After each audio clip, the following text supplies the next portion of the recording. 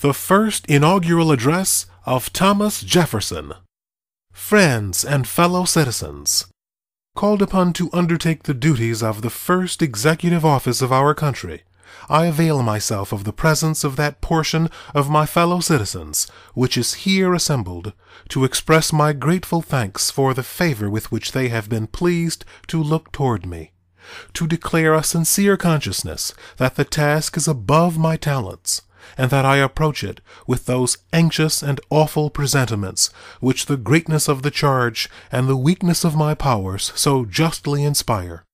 A rising nation, spread over a wide and fruitful land, traversing all the seas with the rich productions of their industry, engaged in commerce with nations who feel power and forget right, advancing rapidly to destinies beyond the reach of mortal eye. When I contemplate these transcendent objects, and see the honor, the happiness, and the hopes of this beloved country committed to the issue and auspices of this day, I shrink from the contemplation and humble myself before the magnitude of the undertaking.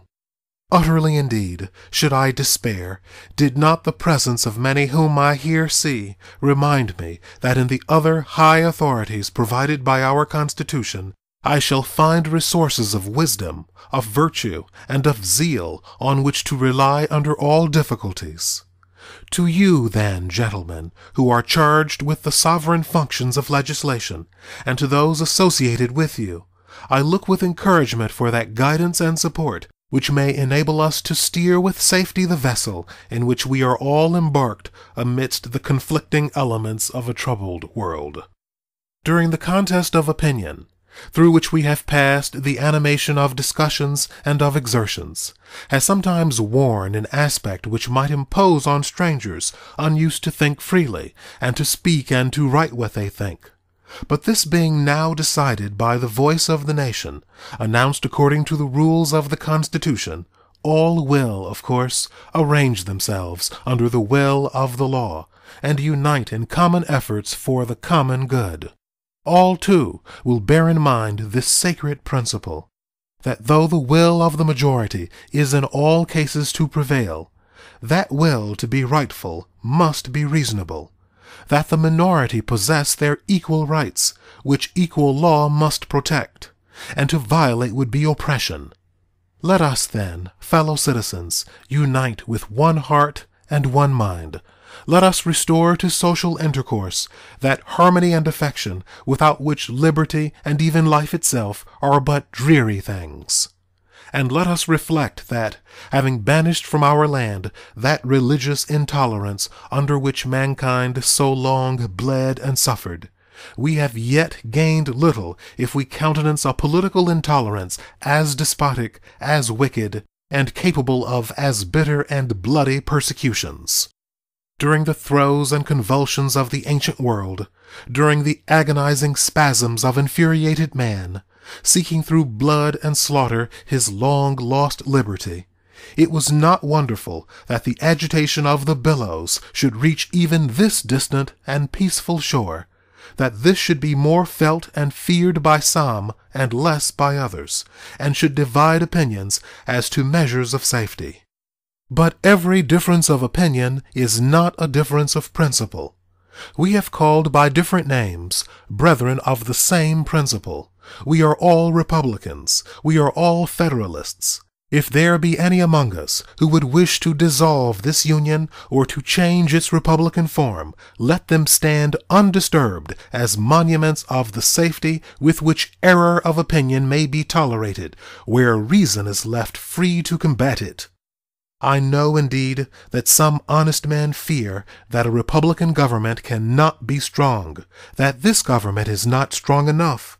But would the honest patriot, in the full tide of successful experiment, abandon a government which has so far kept us free and firm on the theoretic and visionary fear that this government, the world's best hope, may by possibility want energy to preserve itself? I trust not. I believe this, on the contrary, the strongest government on earth. I believe it the only one where every man, at the call of the law, would fly to the standard of the law, and would meet invasions of the public order as his own personal concern. Sometimes it is said that man cannot be trusted with the government of himself. Can he then be trusted with the government of others? Or have we found angels in the forms of kings to govern him? Let history answer this question. Let us then, with courage and confidence, pursue our own federal and republican principles, our attachment to union and representative government. Kindly separated by nature and a wide ocean from the exterminating havoc of 1/4 of the globe, too high-minded to endure the degradations of the others, possessing a chosen country with room enough for our descendants to the 1,000th and 1,000th generation, entertaining a due sense of our equal right to the use of our own faculties, to the acquisitions of our own industry, to honor and confidence from our fellow citizens, resulting not from birth, but from our actions and their sense of them, enlightened by a benign religion, professed indeed and practiced in various forms, yet all of them inculcating honesty, truth, temperance, gratitude, and the love of man, acknowledging and adoring an overruling providence, which by all its dispensations proves that it delights in the happiness of man here and his greater happiness hereafter. With all these blessings, what more is necessary to make us a happy and a prosperous people? Still one thing more, fellow citizens, a wise and frugal government, which shall restrain men from injuring one another, shall leave them otherwise free to regulate their own pursuits of industry and improvement, and shall not take from the mouth of labor the bread it has earned. This is the sum of good government, and this is necessary to close the circle of our felicities. About to enter, fellow citizens, on the exercise of duties which comprehend everything dear and valuable to you, it is proper you should understand what I deem the essential principles of our government, and consequently those which ought to shape its administration. I will compress them within the narrowest compass they will bear, stating the general principle, but not all its limitations. Equal and exact justice to all men, of whatever state or persuasion, religious or political. Peace, commerce, and honest friendship with all nations, entangling alliances with none. The support of the state governments in all their rights as the most competent administrations for our domestic concerns and the surest bulwarks against anti-republican tendencies. The preservation of the general government in its whole constitutional vigor as the sheet anchor of our peace at home and safety abroad. A jealous care of the right of election by the people, a mild and safe corrective of abuses which are lopped by the sword of revolution where peaceable remedies are unprovided.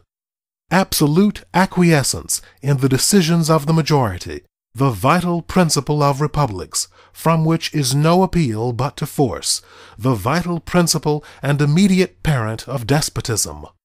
A well-disciplined militia, our best reliance in peace and for the first moments of war, till regulars may relieve them. The supremacy of the civil over the military authority. Economy in the public expense, that labor may be lightly burthened. The honest payment of our debts and sacred preservation of the public faith. Encouragement of agriculture and of commerce as its handmaid. The diffusion of information and arraignment of all abuses at the bar of the public reason.